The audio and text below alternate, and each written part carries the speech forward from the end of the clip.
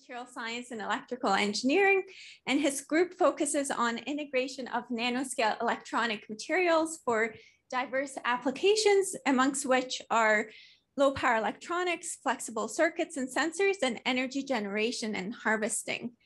Professor Javey's research has been recognized by many awards, the latest one being the Dan Maiden Prize in Nanoscience.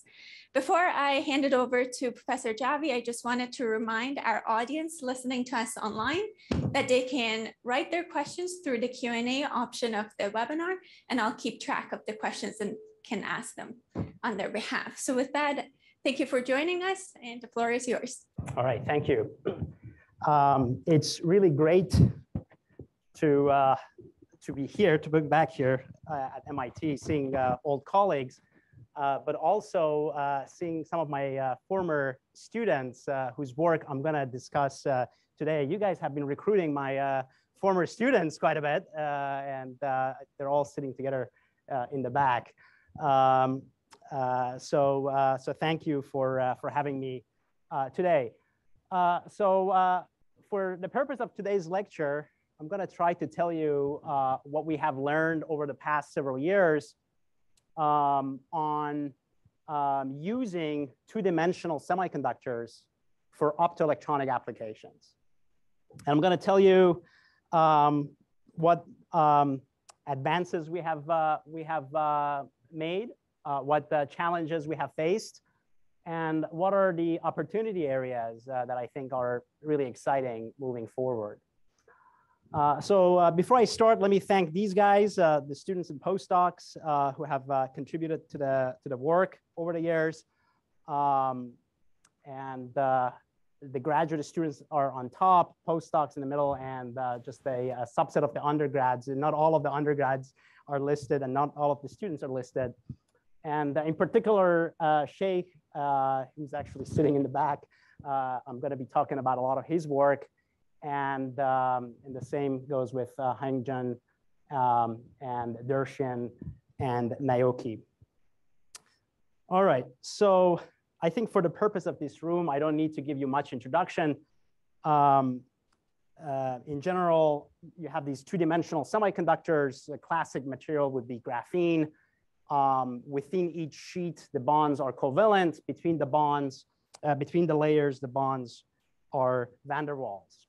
And they exhibit a new class of materials. Many of them are semiconductors, and they all have different band gaps, different properties, and they represent the thickness scaling limit if you can just peel off or process or fabricate a single sheet, a monolayer.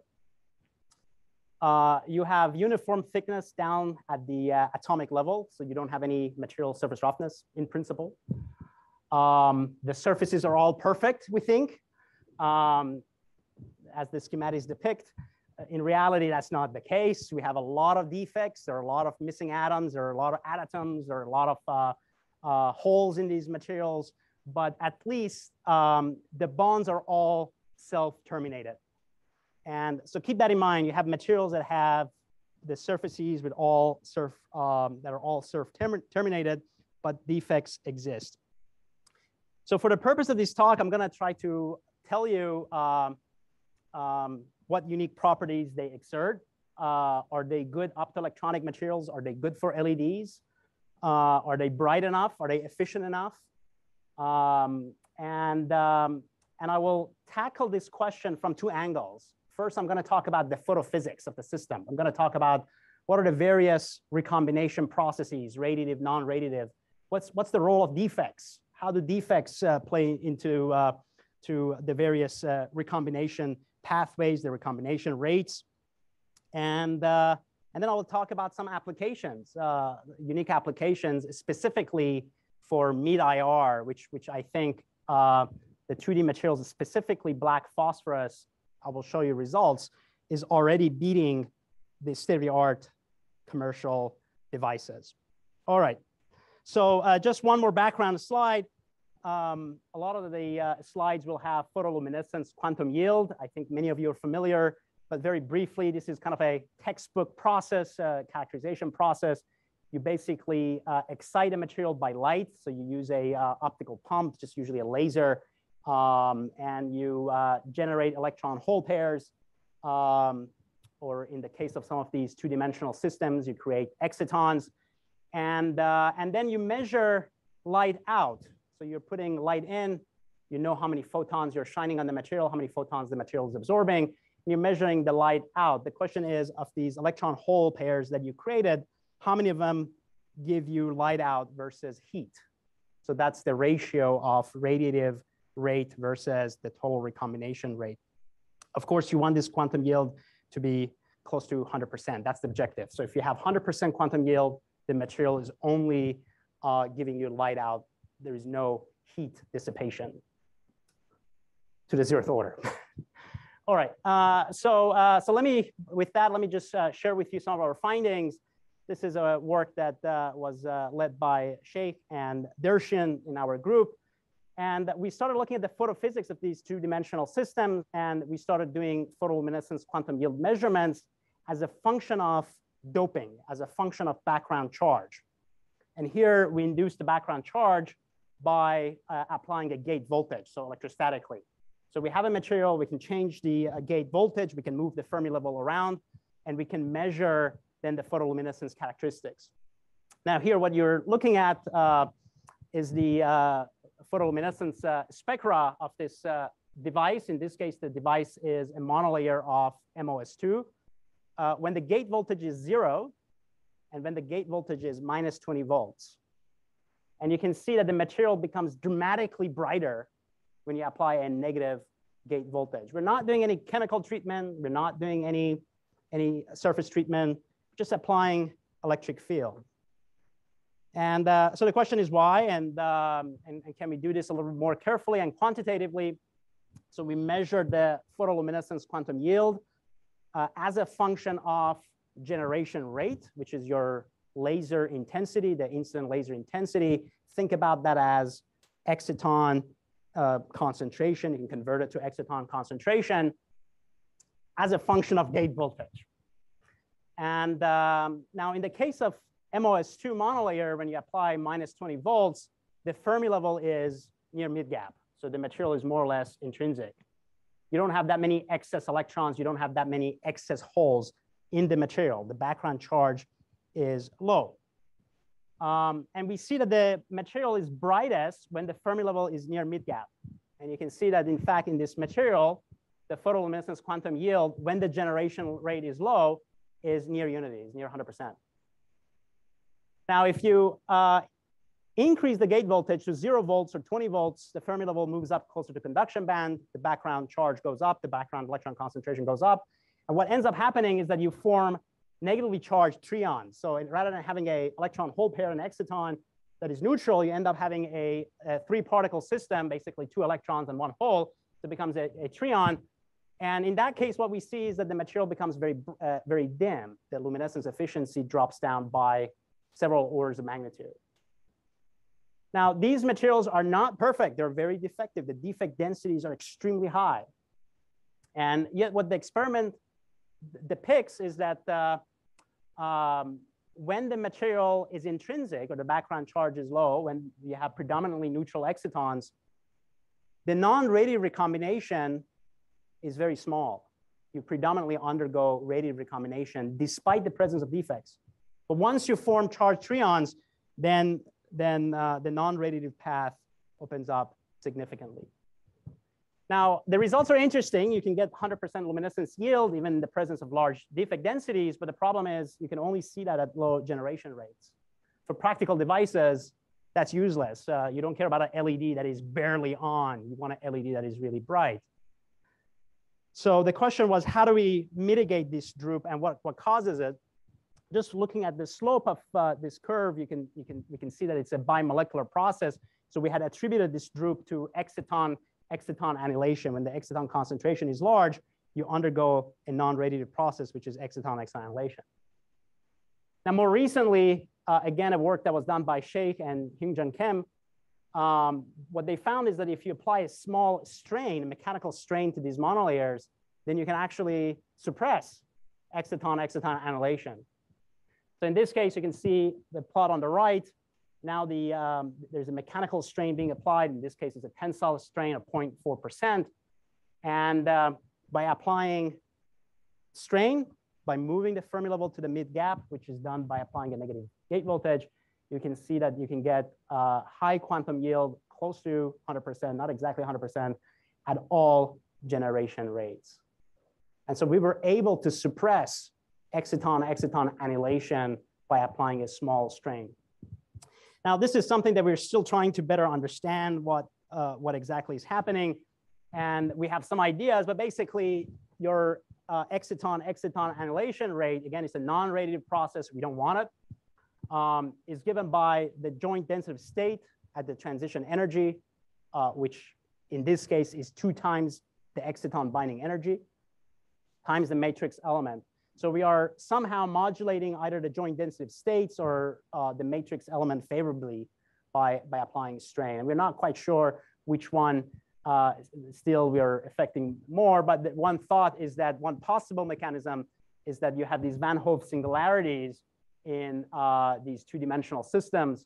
And that's what the joint density of state is depicting. And it just happens that these Van Hove singularities overlap with 2 times EX. And that's what the preliminary DFT results is showing. But again, we need to look that up more carefully. And by applying a strain, then you shift the system off resonance. Now, just to kind of give you a summary slide of the finding, of the photophysics finding, we have huge defect densities in these materials. These materials are not perfect. We buy rocks. Some of these materials are rocks. They're rocks that are extracted from ground. We exfoliate them, and they're very defective, very high defect densities. And so here I'm plotting the luminescence versus the defect density. And despite the presence of large defect densities, we can get close to 100% luminescence yield. You can see that if you move to gallium nitride system, for example, forget it, at those defect densities, your luminescence yield is not measurable. And that's really an inherent advantage of this system, that despite the large presence of defects, we can still get high quantum yield. Now, we think the finding is simply because they're excitonic. And we think that in an excitonic system, as long as the binding energy is large enough, as long as you can maintain the particles in the form of neutral excitons, you should be able to emit light. Now, the question is, does this also hold true for quantum dots? And but of course, as soon as you put extra charge in the quantum dots, then you form trion, and the story completely changes. So we're doing some preliminary. We have some preliminary results extending this finding to other material systems, and it looks like the finding is generic, is really true for all excitonic systems. Now, we have a material that is bright. The question is, how do we make a device out of it? How do we put contacts? How do we electrically inject charge? And if we do so, can we make a light-emitting device that is also bright? Now, a challenge in the field that many of you are familiar with is that the contacts are hard, and making ohmic contacts to these 2D materials, both for electrons and holes on the same device, is quite challenging today. And so rather than making a standard LED device, we adopted a kind of a device concept which was explored before, but within a different context. We basically fabricated a MOS capacitor. We have our monolayer semiconductor contacted by just one electrode, one source electrode. And there is a gate. So it's just a MOS capacitor. We apply an AC voltage between the source and the gate. And again, the semiconductor has only one contact. And then what we see is light emission during voltage transients. So the idea is very simple. If you apply a positive gate voltage, you charge up the semiconductor, you get negative charges. If you apply a negative gate voltage, you get holes that have electrons and holes. And if you can quickly go back and forth, then you can have a co-population of electrons and holes. Now, this picture doesn't depict how charge injection takes place. And you have these big Schottky barriers. How do I inject charge efficiently as I flip the voltage? And so for that, we looked at the energy band diagrams. If you look at the energy band diagram going from the metal to the semiconductor, so looking at the MS junction, this is a case where you have a very large Schottky barrier height. For example, a mid-gap Schottky barrier height, the band gap is about 2 eV. So you're talking about 1 electron volt of Schottky barrier height. That's really large. 1 electron volt Schottky barrier height, you should not be able to inject any charge. So if we apply a negative gate voltage and we look at the steady state, so the voltage is on for some amount of time, then you see that there is some band bending at the MS junction, and then you see that the further away from the contact, the Fermi level is close to the valence band, and clearly we have accumulated holes in this case. Now, if you flip the voltage in this case is a MOS capacitor, typically gets dropped across the oxide, across the capacitor. But if you flip the voltage fast enough, the semiconductor cannot respond fast enough. You cannot charge the semiconductor fast enough. So all the voltage ends up getting dropped at the metal semiconductor junction instead for just a short fraction of a second.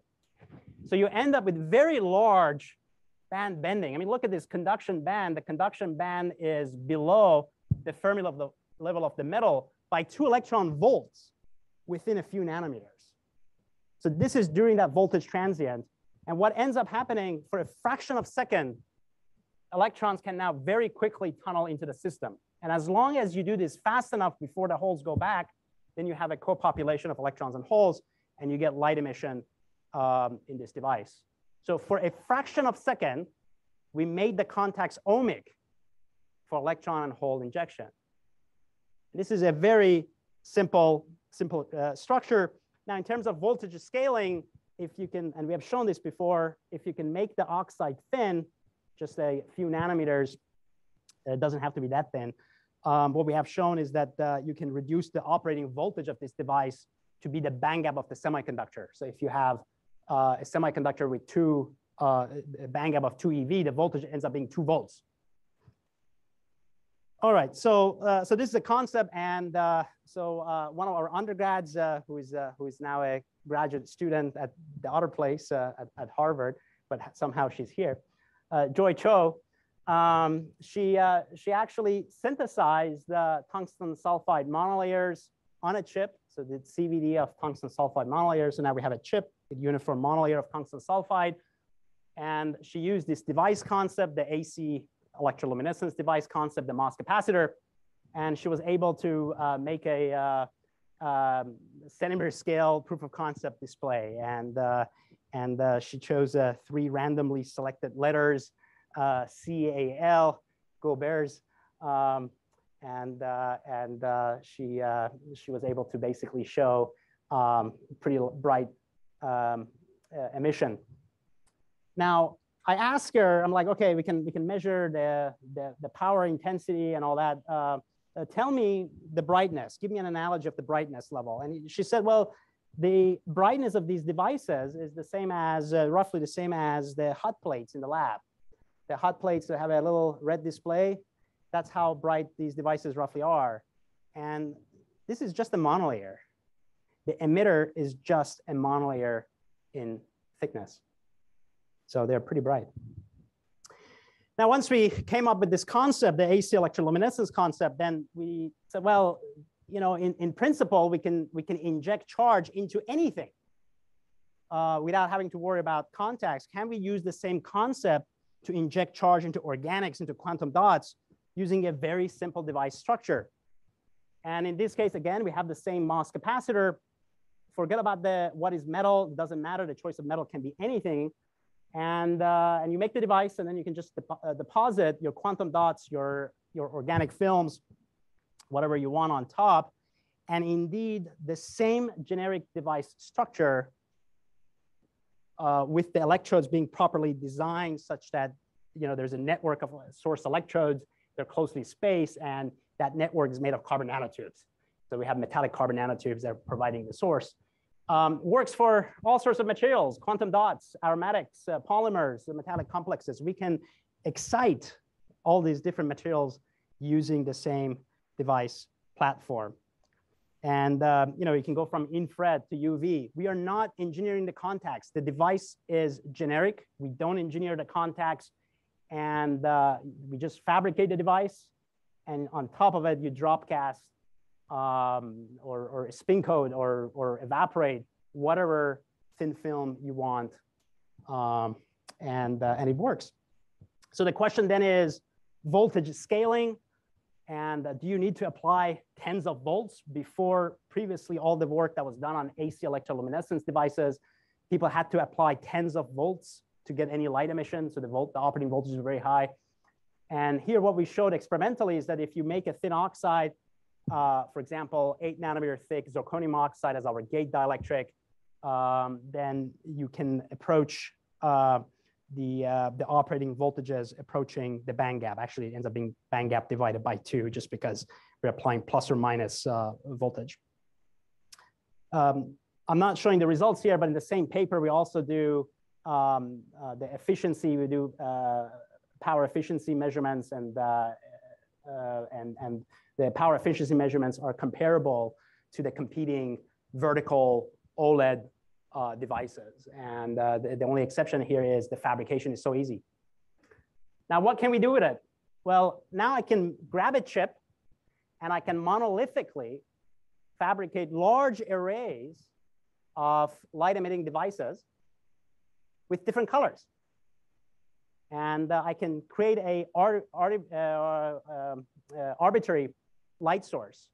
And so in this case, our student Vivian Wang showed that you can fabricate an array of 7 by 7, so 49 different pixels. Each pixel is a different color, has a different emissive layer on it. And the device structure I showed you, we fabricate the devices first, and then we just go on each pixel, and we just simply micro dispense a different emitter, a different quantum dot, or different polymers or small molecule. And so we have, in this case, 49 different sources. They all have a different spectral response. We can individually turn them on. We can individually turn them on at different intensities. We can get whatever light, we can get whatever spectrum we want. And here we just went from 450 to about, I think, 800 nanometers, but we can, of course, go much wider. Now, what can we do with this? Well, we have now shown in this paper that we can use this, these arrays using compressive reconstruction algorithms to perform spectroscopy measurements using this chip-based source without any diffractive optics. And this today you can actually buy devices, light sources that have 20 maybe LEDs on them, and they cost $20,000. And these are LEDs that are individually mounted and packaged. And here now we can do all of that on a single chip.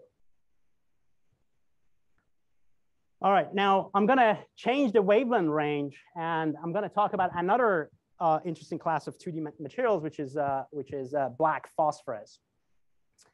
The band gap of black phosphorus is in mid-wave-IR. It's about 0.3 electron volts. And mid-IR is kind of an interesting domain. There are a lot of emerging applications, actually a lot of applications that have been studied extensively in imaging, sensing, spectroscopy. And yet the existing mid-IR light sources are extremely poor. The best commercial mid-IR LED that you can get is less than 1% efficient. And they're very expensive. And the reason is Auger recombination. Auger recombination exponentially depends on 1 over the band gap. And as you shrink the band gap, as you go to around 0.3 electron volts, for example, indium arsenide, this is a theoretical quantum yield calculation as a function of carrier concentration. You can see that for even moderate carrier concentrations, your theoretical quantum yield is really low. This is for a perfect material, assuming there is no SRH, there are no defects, there's no surface recombination, only Auger. And And of course, these carrier concentrations are way too low for any practical device. Of course, you want to be much higher. Now, in the case of black phosphorus, the OJ recombination is actually quite low, the OJ recombination rate. And the reason is, for the same band gap, what also matters is the effective masses, the ratio of the effective masses of electrons and holes. And black phosphorus has a more symmetric effective mass. And so what ends up happening is that results in a significantly lower OJ recombination rate, theoretically. So the question is, okay, can we experimentally show that? And can we make experimental devices that are brighter than commercial devices? So for that, we once again started with basic photophysics experiments. And again, Sheikh's name is here. He worked with another postdoc in our lab, Naoki. And so they first started by looking at basic photophysics characteristics of this material, understanding the various recombination, non-radiative recombination rates as you change the thickness of this material. And now black phosphorus is interesting. The bulk band gap is about 0.3 electron volt. So when it's thick, the band gap is 0.3 electron volt. But as you make it into thin layers, for example, one layer, the band gap now is about 1.7 electron volt. So as you shrink it, the band gap opens up. And so we measure the photoluminescence quantum yield as a function of thickness. And here I'm showing you how it looks for the thinner materials for the 5, 4, 3, 2, 1 layers.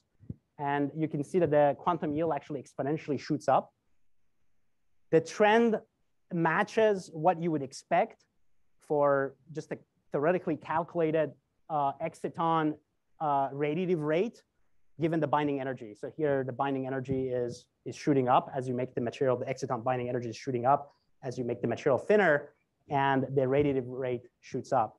So within this range, the material is excitonic. Now, the problem is within this range, the material is not in mid-IR. So this is not the range that we really care about. The range that we really care about is when the material is thicker. For example, 4 nanometers and thicker. There, the band gap is bulk. The material is more is in mid-IR. So here we grab materials with different thicknesses from 4 nanometers all the way to 600 nanometers. We measure the photoluminescence quantum yield as a function of generation rate. And then you can fit the ABC model here. And in this case, this is a classic model where you basically look at 3 coefficients, the A, B, and C. A gives you the defect processes, the SRH and the surface recombination. B is your radiative term, and C is your OJ. This is a valid model when you have a free carrier system. When the black phosphorus is thick, it behaves like a free carrier system.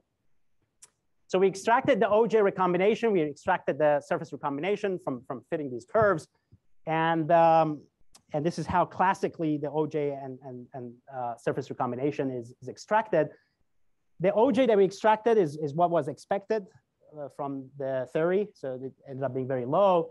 But what was surprising is that the surface recombination velocity that we measured in this material, that's the measure of how fast you're losing your carriers non-radiative at the surface. You have a lot of surface defects always, and this defects are sinks for carrier, the carriers that you basically undergo non-radiative defect-assisted recombination. The value that we measure is 3 times 10 to minus 3. And for those of you who are familiar with SRV, the surface recombination velocity, typically that exponential term is plus 3. So here, our surface recombination velocity is extremely low. And in fact, it's 2 orders of magnitude lower than anything else that has ever been measured. Before this work, the lowest surface recombination was reported by Eli Jablonovich, my colleague. And he looked at silicon. For a perfectly passivated silicon, the value is roughly 2 orders of magnitude higher than what we are reporting. Now, this was surprising because those who work with black phosphorus know that this material oxidizes. This material is notorious for being unstable. Now, what we found is if it's monolayer, bilayer, trilayer, when it's super thin, the wavelength range that we don't care about, the material is unstable. We had difficulties measuring it. We had to be very careful doing the measurements in vacuum and handling it in vacuum. But when it's thick, it oxidizes, but the oxide seems to be self-terminating, just like silicon oxidizing and forming a native oxide. And you get a couple of nanometers of oxide and it stops. And the material is pretty stable beyond that. And so, in fact, these measurements are done in air. The processing is done in air. We grab the material, we treat it with oxygen plasma to beat up the surface, and the value still remains the same. We couldn't kill the surface recombination even by doing oxygen plasma. So the material is actually pretty robust, at least from the surface characteristic. Now, why it's the surface recombination is so low? Well, the bonds are all self-satisfied. So we have this 2D material. Within each layer, the bonds are all self-satisfied. You don't have these dangling bonds that you have to treat. And of course, we have defects, but the number of defects is a lot less than your dangling bonds. And there is an oxide, but we think that the oxide is layer by layer. We think that the oxide, for example, if one layer starts to oxidize, it fully oxidizes. So it's not that you have layers that are partially oxidized. Because if you have layers that are partially oxidized, then you should have much higher SRV. So we think that that's the reason. And the question is this generic for all 2D materials? So we have a program on that to measure. All right, now, even with these low surface recombination velocities and OJ rates, they are low, but the OJ rate is still relatively high. It's very low for mid-IR, but it's relatively high. So the question is, how can we enhance the luminescence yield even more? And so for that, we just transfer these materials onto a cavity that is optimally designed so that you get a Purcell effect enhancement. And we were able to show that we can get quantum yields that are on the order of 20% with cavity. So now you have this mid-IR material with roughly 20% quantum yield. Where does it stand if you compare with the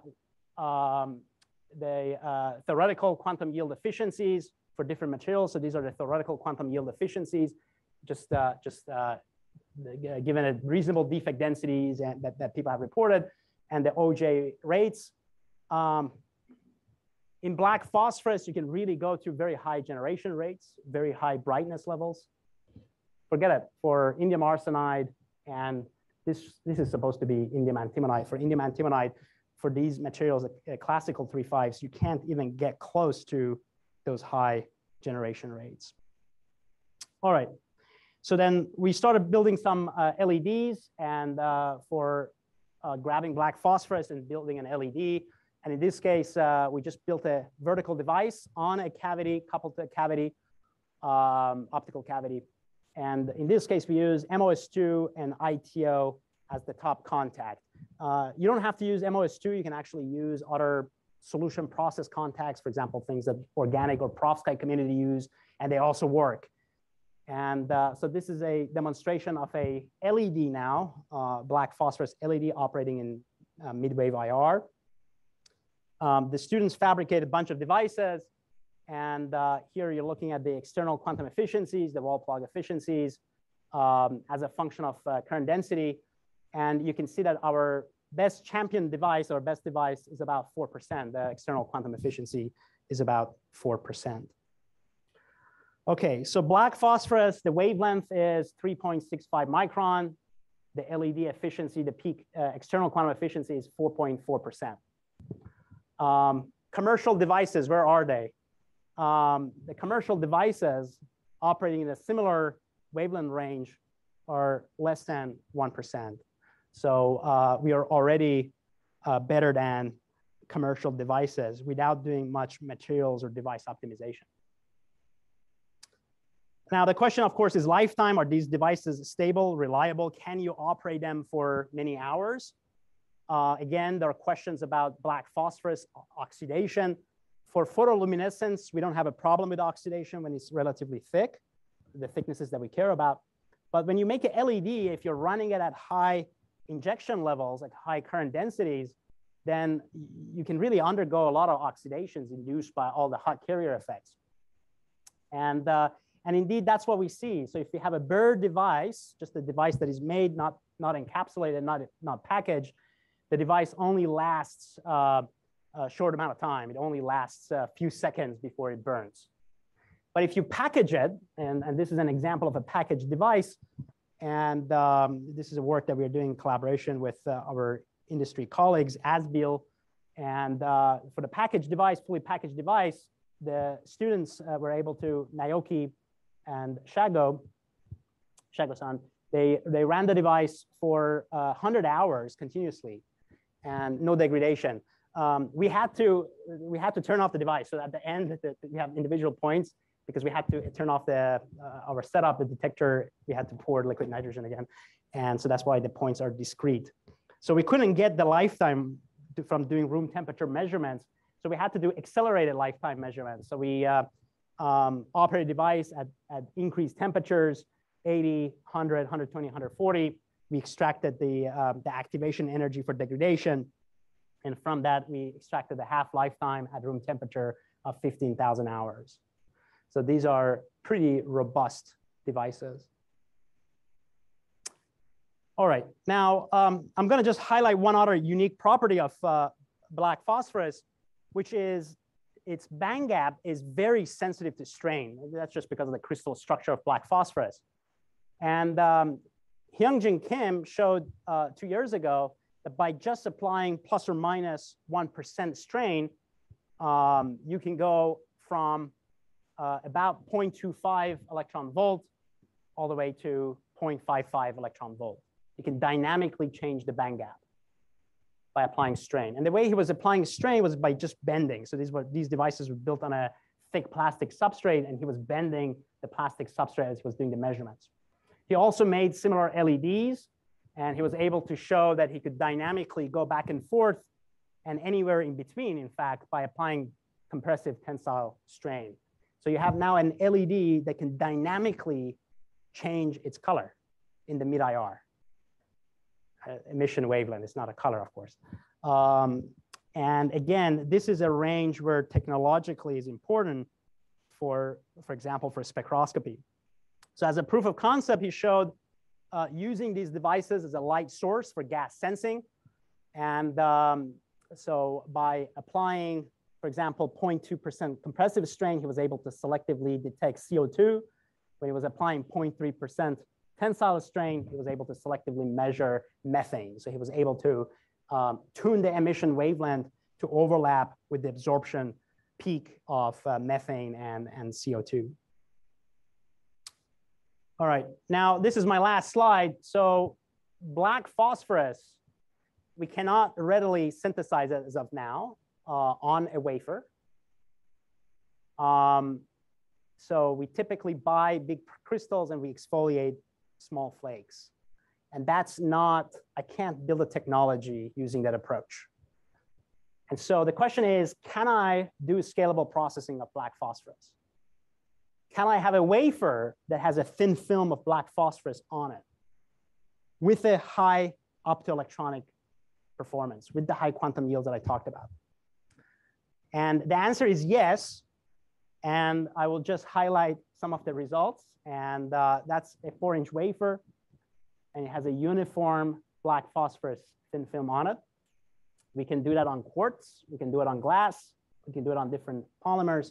We have now a process to synthesize and process BP films wafer scale with similarly high quantum yields. And in fact, we can just grab this, put it in front of a flashlight from Amazon, and that's what we have done. You can get a very bright flashlight, just a white light flashlight, really bright flashlight for just $20 or $30. And you can put this on top of it. And this would be a very bright, this is a very bright mid-IR phosphor, much brighter than anything else you can achieve today using any technology. All right, so that's it. So with that, I'm going to go to the conclusions and outlook. So what have we learned? So we looked at these 2D materials initially for the transition metal dichalcogenides, the MOS2, tungsten sulfide, tungsten selenide.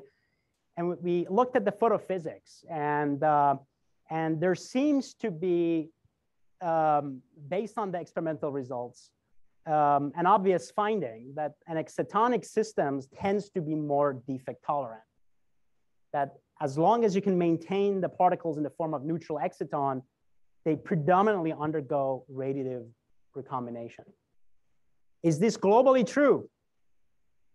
Maybe, I'm not sure. And of course, quantum dots have been extensively studied. And in the case of quantum dots, it's really important to get the encapsulation right, the ligands just right. And so the question that we have is, what are the ligands doing? Are they just controlling the charge in the quantum dot, or are they passivating the surface? Or is it both? And so we have some ongoing projects on that. We're excited about AC electroluminescence. Now we are using that technique to excite other things, not just molecules. We are also using this technique to excite cells.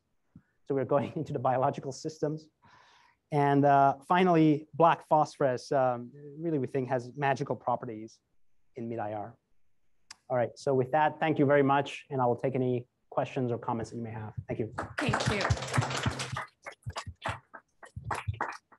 So thanks a lot for a wonderful talk. We have some time for questions. So any question in the audience? If not, I'll start with some of the online questions. So can you comment on your AC LEDs in terms of operation frequency? What sort of frequencies do you usually use? Very good question. So the frequency, the number of voltage transients per second or per minute, per second, that affects the number of cycles of light emission that you get.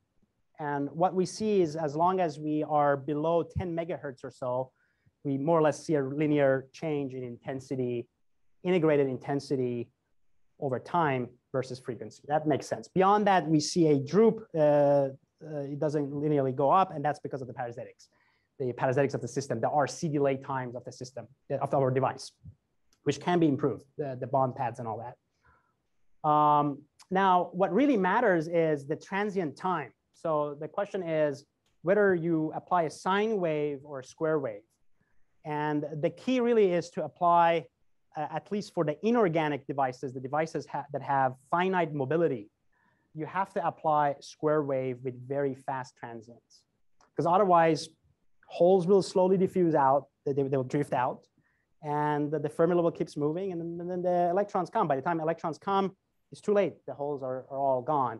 So, so how fast we need to flip the voltage, that's really important. That depends on a number of factors, including the mobility of the material. And for most of the inorganic systems, we see that you need that transient to be on the order of few nanoseconds. So within 10 nanoseconds. So typically that's what we do. We change the voltage within 10 nanoseconds. So that's our transient time. For the organics, the mobility is almost zero. I mean, it's not quite zero, but it's very low. And so there we can apply sine waves, and with the frequency being the frequency of the excitation.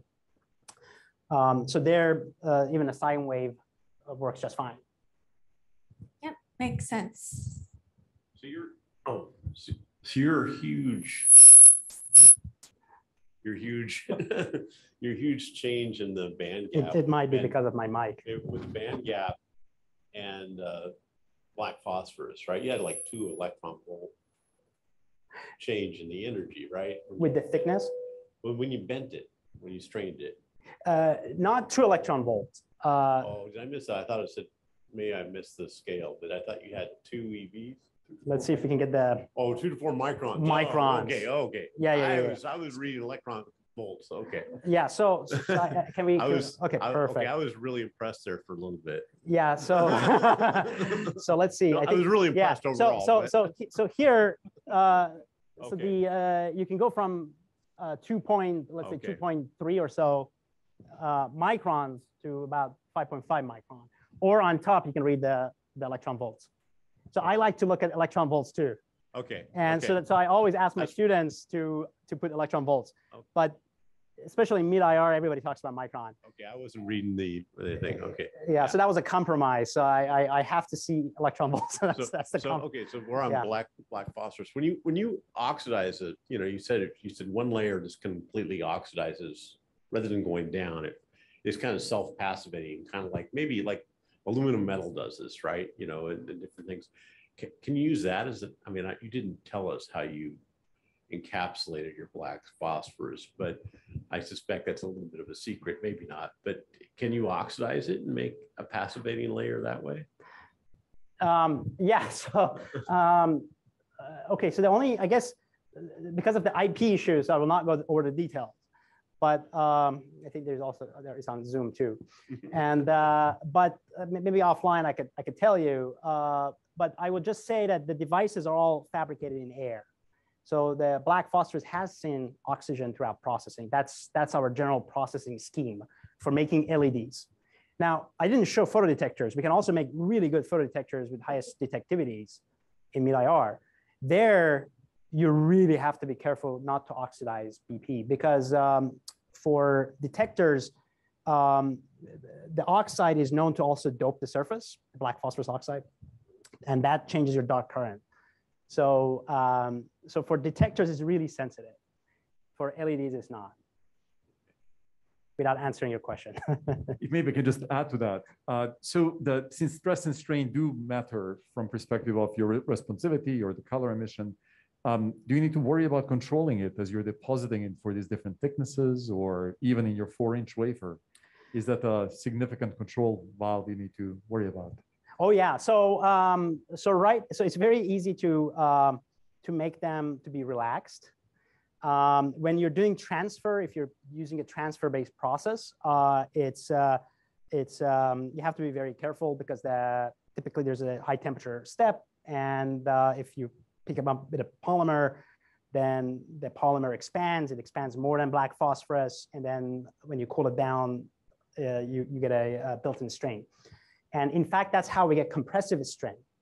So we have that degree of control. So if we want a device with a built-in compressive strain, we can for the transferred layers.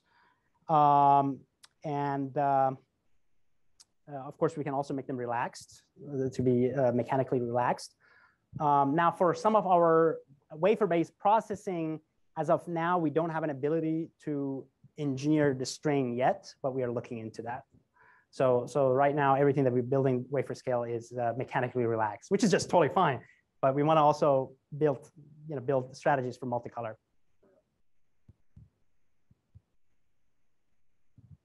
I'll go to a question online. So can you comment on the stability of your moly disulfide AC LEDs and how scalable the fabrication is? But also maybe I can add one more question. For your multicolor pixel LEDs, can you comment on how small each pixel can be? Good questions. So let me maybe first go to the second question, which is the size of each pixel. The way we do the fabrication, I didn't really talk in detail about the source electrode that we're using for organics. It's in the details are in the paper. The source electrode has to be closely spaced because organics have very low mobilities, and quantum dots the same way. You can't get charge injection easily from one dot to another dot. So we have to have very closely spaced electrodes, and for that we use a network of carbon nanotubes. But these carbon nanotubes have a spacing. The spacing on average is 100 nanometers. They're randomly distributed. The gate fields can still go through them. The nanotubes are just 1 to 2 nanometers in diameter. They're very small. They don't block off the fields from underneath. And we pattern the nanotube network, and then we put a metal contact to the nanotubes with a bond pad. This is done by lithography. Of course, we can also print these electrodes. So we can make them as small as we want. And in fact, the smallest that you could do is single quantum dot. And we have done that on published results. So the smallest pixel size would be single quantum dot. And here, I forgot what it's in the paper. Don't quote me, but it's on the order of probably on the order of 100 micron, the size of the pixel. Now, when you micro dispense, then the question is, how good is your micro dispensing capabilities, right? And so in this case, actually, we were manually micro dispensing. And so we came up with a pixel size that we were comfortable with. And this was the pixel size that we used here. So here the solution, it's in solution printed, and your 2D materials are CVD deposited. That's right. So here for organics, there is no 2D material. This is all using different emitters, organics, quantum dot, solution process. Now for the other question was for the 2D materials, this one. And so the CVD of these transition metal dichalcogenides is now a relatively well-established process. And what Joy did in our lab was, the focus in our lab was not just to make the monolayer uniform, but was to make it uniform and bright. And actually, I should give her one more credit. In the same paper, she observed that when she was growing the samples, they were very bright and they didn't have any droop as grown. And we had actually attributed to the mechanical strain. So we knew strain was doing something. And, but we weren't sure quite what it was doing. And because we know during growth, they can be strained because of the thermal expansion coefficient mismatch. And during the processing, we released the strain. So we understand how to release the strain well. So the strain was released here. And the question was then stability of the device. These devices, the AC electroluminescent devices, can get fairly hot. Depends on how much you're pushing them, because you're turning them on and off, on and off, on and off. And if you want to get really bright emission, especially a monolayer, you really need to drive them high. And so you need to inject a lot of charge in them within each transition. And but as long as you do the measurements in vacuum, they're pretty stable. And we do have the long measurement, long lifetime measurement in the paper. I forgot what you saw, but you can ask Joy. She's sitting back there. She would know better. Great. So all these devices are measured under inert conditions or vacuum. For AC electroluminescence, yes, you should. Yeah, and you can of course package them. You can do. So a question was, would you know the effect of humidity? I would assume there's going to be some degradation. Yeah, we don't want to measure these devices. Just like organic devices, you want to encapsulate them. And that's well established now. Makes sense. For at least for OLED technologies, well established. Makes sense. So there is a question.